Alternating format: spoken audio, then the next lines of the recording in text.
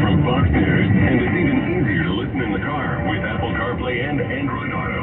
Get programming alerts and notifications. Fox News Audio is on the Fox News app. The voices America trusts.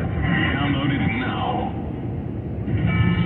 South Carolina Senator Lindsey Graham must answer questions from a Georgia grand jury investigating alleged election interference. South Carolina Republican Senator Lindsey Graham is scheduled to appear for a Georgia grand jury on November 17th after losing a bid to block the subpoena at the U.S. Supreme Court.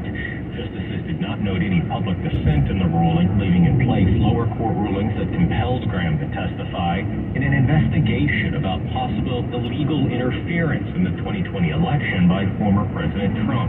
Graham argued the Constitution's speech and debate clause shields him from being forced to testify, and the court did note there are limits and questions Graham would have to answer. At the White House, Jared Halpern, Fox News. In a statement released late last night, the White House says President Biden Police reported ahead. in his power to reduce U.S. gun violence, emphasizing that thoughts and prayers alone are not resolving the issue. Newark, New Jersey police officers are recovering from gunshot wounds they suffered on the job yesterday. Investigators say this all started when two officers were responding to a 911 call. A local woman thought she had spotted a man in her building who was wanted for a previous shooting. So, police showed up, didn't find anyone at first, but as they were leaving, they apparently encountered this suspect.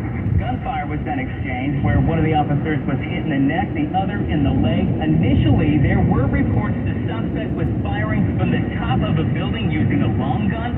That turned out not to be the case. Fox's Jeff Paul reports police are still searching for the gunman. In Houston, police are still looking for the person who shot and killed the rapper known as Takeoff on Monday night. This great city, with our great citizens, with our police department, we will find who's responsible for it. Police Chief Troy Finner Thursday Paul was shot and killed reportedly during a dice game at a bowling alley. I'm Jack Callahan. This is Fox News. In a changing real estate market, you need to get the right advice. You'll get the right advice if you talk to Bob and Sandy Jameson of the Jameson team. Bob and Sandy and their team have a combined total of over 50 years experience in real estate. Seen it all. And as a result, they've developed the skills, tools, and strategies to sell homes quickly and for top dollar regardless of rising interest rates. On top of that, they've helped sellers in every type of situation, so there's nothing they can't handle. Need to sell before you buy or buy before you sell? They can help you with either scenario. You need a fast sale and can't deal with a bunch of repairs? Skip the instant offer companies and talk to Bob and Sandy. Does your home need a little TLC to get the most money, but you're short on cash? Put the most money in your pocket. Call 408-686-HOME. That's 408-686-HOME. Or see them online at sandyhasbuyers.com. Wondering how Bob can deliver? Give them a call. 408-686-HOME. The Jameson team Tuscana property is the area license number 01845393.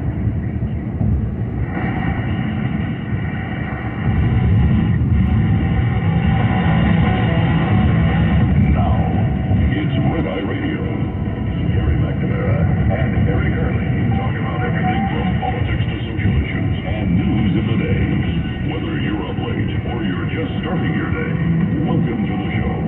This is Red Eye Radio. All across America and around the planet via Red Eye Radio. I'm Jerry McNamara. He's Eric Hurley. Download our Red Eye Radio app today. You should do so. Or convince a friend.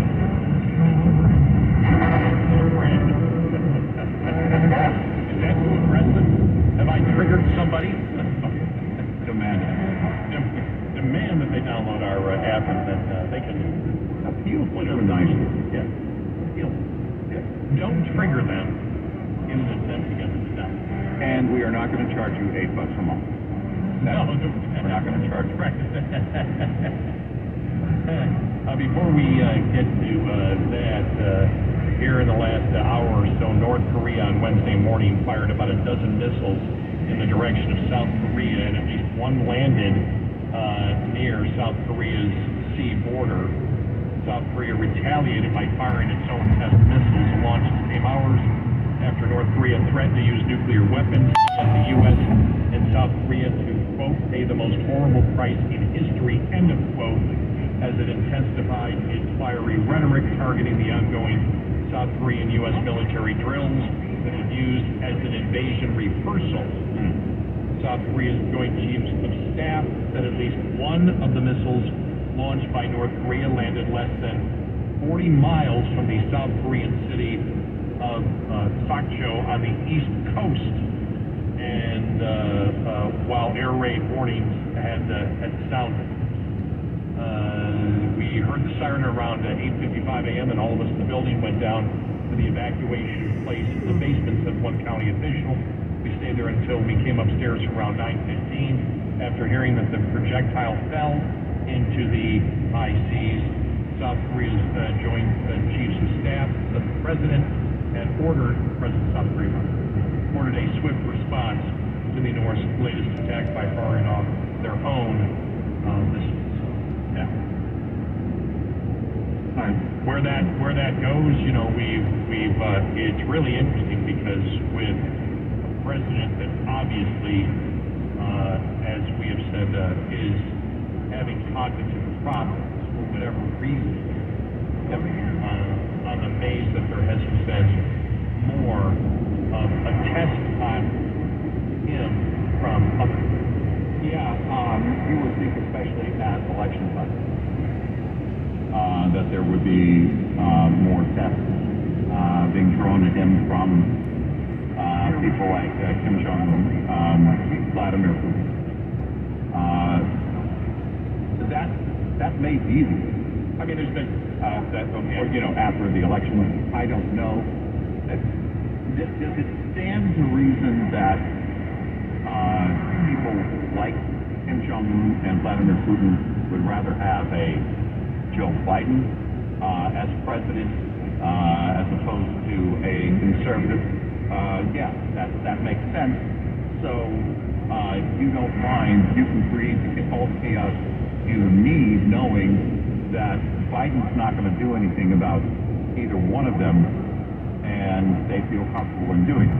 There's a train of thought. If there was a stronger American president, he may not have gone into Ukraine. Right. You can't debate it because that scenario didn't happen. So you're arguing a hypothetical at that point. We know that he's been rejected by the Middle East. We know that Saudi Arabia basically spit in his face. Came over there begging for oil. It's like, get on.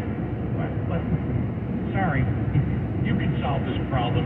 You don't wish to do so. Right. Since you don't, we're going to make some cash out of it. Since you don't give a damn about the American people, we're going to make cash. Right. Because we know you don't care. You don't want gasoline prices to go down. They know that. Everybody knows it. Which is why, as we said, the biggest lie all Democrats, I don't know one Democrat, I'm thinking, Tim Ryan, well, I just don't want fracking on federal land. Stop. Yeah. Stop lying, Tim Ryan. Right. But every single Democrat right now that is in elected office on the federal level wants higher gasoline prices. Mm-hmm. They want higher fuel prices. They want higher diesel prices. The whole point is to get you off fossil fuel. The only reason they've changed their mind is because they realize this is hurting them in a midterm election. Yeah. And so when Fetterman said he's always been pro-fracking, it was laughable. Yeah. Yeah. But, that's what they have to do. They have to pretend just a couple of months before an election where they're not doing so well. When reality is hitting, when people are actually paying the price, they have to lie, pretend, but everyone knows Biden doesn't want lower gasoline prices. Right. He just wants them low because he's hoping to limit the damage and maybe he can run for president again. It's strictly political.